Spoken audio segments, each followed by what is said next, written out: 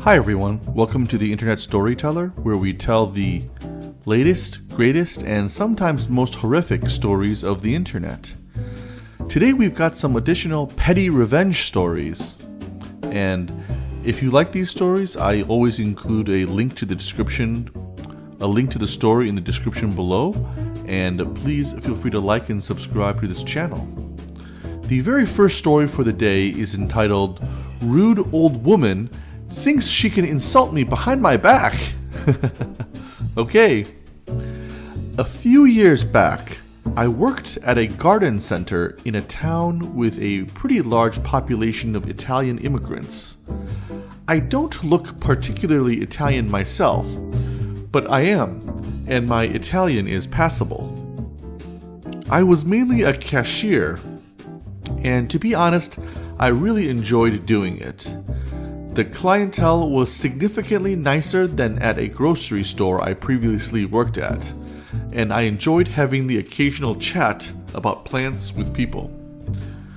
Because this was a mainly Italian area, I did deal with a lot of older Italian people whose English wasn't very good. Most of the time, they would make an effort to speak English. I would do my best in Italian, and everything would work out well. One day, however, I was at the till cashing out an elderly woman and her adult daughter. The woman was trying to haggle with me about the prices, obviously not something I can change as a cashier, and she was generally complaining about things that are far beyond my control. I was polite and courteous, and eventually the old woman gave up, realizing she wouldn't get any freebies from me. And then the tirade began. To her daughter, who seemed mortified and kept telling her to stop in hushed tones, she began insulting me in Italian. This went on throughout the entirety of the transaction, and I pretended to be oblivious to it, even though on the inside I was fuming. Finally, the woman pays, while telling her daughter she thought I was going to shortchange her, takes her bags, and as I hand her the receipt, I tell her in a cheerful tone in Italian, "Have a nice day." The old woman looked absolutely horrified and basically ran out of the store as quickly as she could. Her daughter laughed and gave me a big smile as she left. I saw the old woman a few more times after that, and every other time I saw her, she was always very polite. Okay, so I guess the old woman does have some decency in the sense that, if you call her out and she knows that you understand, she won't insult you in front of your face, I guess. Okay, the second story for the day is also from Petty Revenge, and this story is entitled, "Take My Block? Have Fun with a Dead Phone." I'm on mobile, and also long-time lurker. Finally got a story of my own.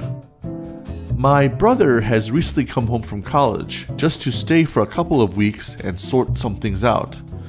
While this is great and all, I've realized our relationship is a lot better when we don't live in the same house.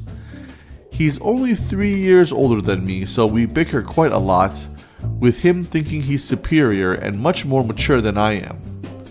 That he should get what he wants because he was born first, yada yada yada.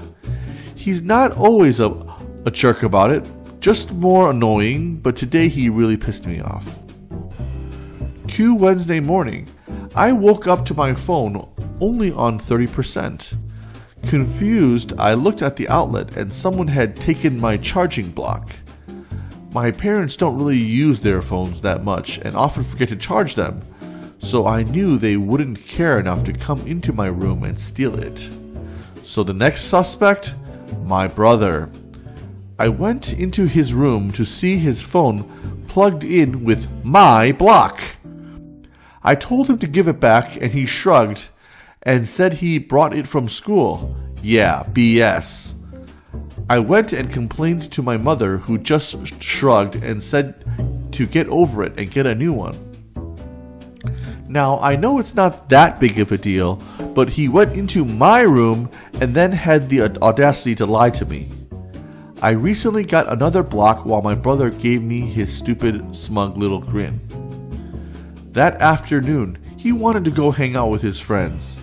So my first plan of action? Getting my block back. Oh, I got it all right. Along with every other block and his charging cord in the entire house. I put that in one of my boots and shoved it into the back of my closet. Then I plugged in my phone in an outlet that couldn't be seen in plain view. He gets home, phone almost dead, frantically looking for block. Tell him I don't know what he's talking about and maybe he should go buy a new one. His phone dies and my mom tells me he can buy a new one tomorrow. That night it floods, bad. Can't leave the house. He is stuck with a dead phone for 4 days. Don't take my block. Okay, I guess, these are the daily fights between brothers, I guess. And I'm assuming that these brothers are, relatively young, I guess. Okay, yeah, so college and in high school. So, yeah, it is sibling pettiness, okay? So, hope you guys enjoyed these stories. If you like them, please look at the links to each of them below in the description. And please feel free to subscribe and to like the channel. Thank you so much. I am the Internet Storyteller. Thanks. Bye.